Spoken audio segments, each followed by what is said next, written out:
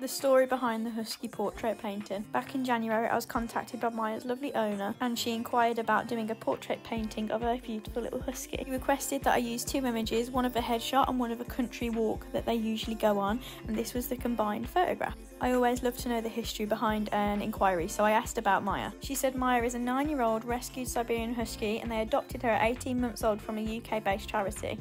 From the SHWA Husky Welfare Association. That was a mouthful, but anyway, she would be amiss without her sofa and her bed, and when she sleeps on the bed she lays like a human with her head on the pillow and gets herself under the duvet, which sounds exactly like what my dog does, Axel. I'm a real softie. I said in the beginning he would never sleep on my bed, and sometimes I just let him. I just can't not. Oh, and by the way, if you want to see this painting in a bit more in depth and a little bit more of like a vlog style kind of content, I filmed a full YouTube video on it, which is now live on my channel, which is linked in my bio. But yeah, I did a blurry background to make sure she stands out, and this is what she looked like, all framed up and ready to go. Bye.